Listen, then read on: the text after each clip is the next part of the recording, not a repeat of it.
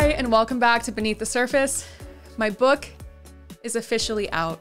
Only Say Good Things. You can buy it at bookstores anywhere. Here it is. It is now out. The time is finally here. And today I'm going to be going through the introduction. This is my first solo podcast.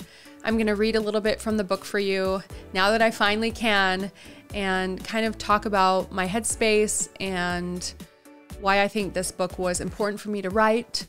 And hopefully there are lots of different nuggets and pieces that could maybe help you or a friend as well. So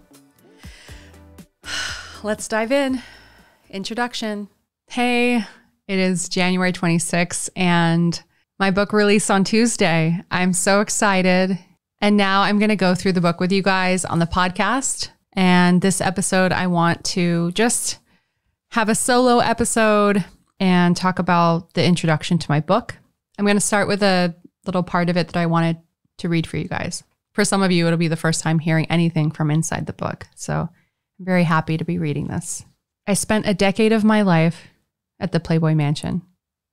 First, I was just a guest, a dazzled, starry-eyed girl at a party. Then, I became a girlfriend. I became a member of arguably the most high-profile, visible, modern harem in existence. I became a Playboy centerfold, that holy grail of success in the Playboy world, on newsstands across the country.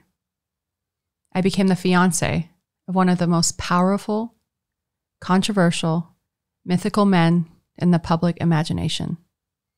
And then I left and became his runaway bride, the only one he ever chased after.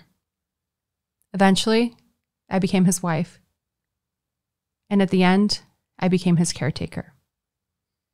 And when he died, I became a widow and a symbol.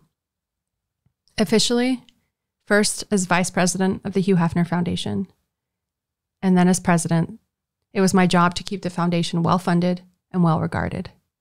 Unofficially, it was also my job to embody the Playboy myth, to embody the Hugh Hefner myth. He had worked so hard for more than 7 decades to control the narrative of who he was and how he was. And in his mind, perpetuating the story was the most valuable thing he left me when he died. I've only ever told a small slice of my story. I've only ever told the shiny, glamorous parts, the parts that people wanted to hear, the good pieces. Partly, this was because I didn't want to see myself as a victim.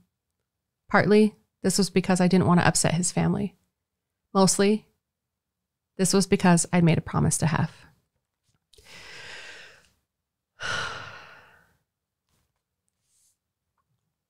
So the reason that the book is called Only Say Good Things is because when Hef was older and we had a lot of conversations about the future, and he wanted to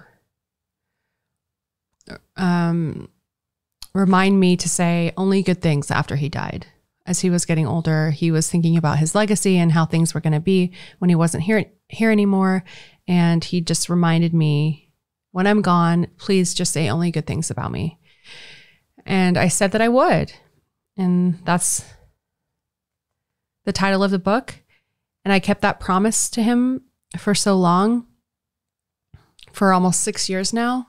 And I just think it's time to tell my truth, tell my version of events.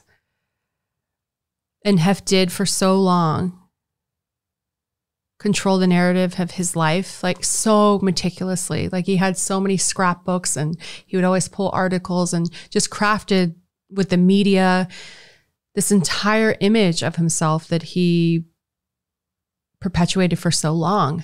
And I think that since Me Too and all these other things that are happening, more people are having voices, and these people in power, they're having to give up part of the narrative. So I am so happy to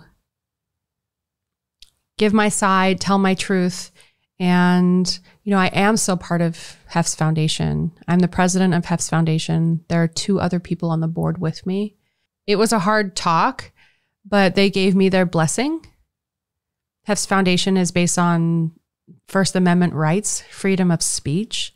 So it only makes sense that they would allow me to be able to use my voice.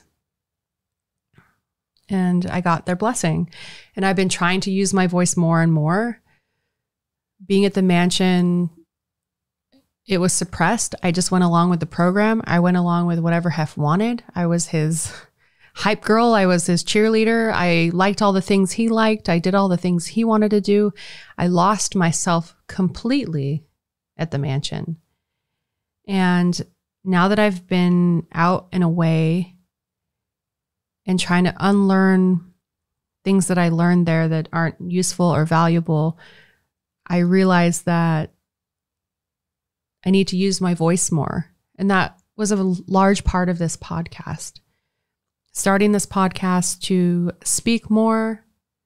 There's even, in a way, I feel like, I was smarter even before I was at the mansion at school studying psychology. I was about to graduate with my degree, but as I was at the mansion and, pretty girls just go along with the program. It's kind of like that don't speak unless you're spoken to kind of mentality. So I feel like I lost my voice and I feel like it dumbed me down.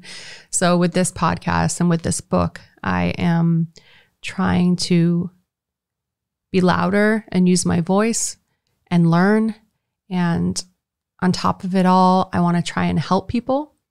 I've had people write to me who have been in abusive relationships or relationships with narcissistic people or people that just don't make them feel good or make them feel small.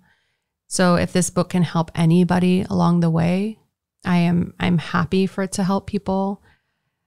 And also if this book can make anyone feel a little less lonely, if this podcast can make anyone feel a little less lonely. Another reason I started the podcast was because I spent a lot of time alone. The mansion taught me not to trust many people. I don't have many friends. I'm very introverted. So this book and this podcast is also for you to hopefully feel a little less alone. And I just want to say that I love you guys so much. A lot of you have been with me since the beginning, supporting me through all phases of my life and versions of myself. I'm very grateful. I love the people who support me more than anything. I've had a lot of strangers become friends, lifelong friends, and for that I'll always be grateful. Yeah, I just wanted to say thank you. Thank you so much. It's finally here. I hope that you like it. Let me know what you think. I hope you're enjoying the podcast. I love you with all my heart, and thank you so much.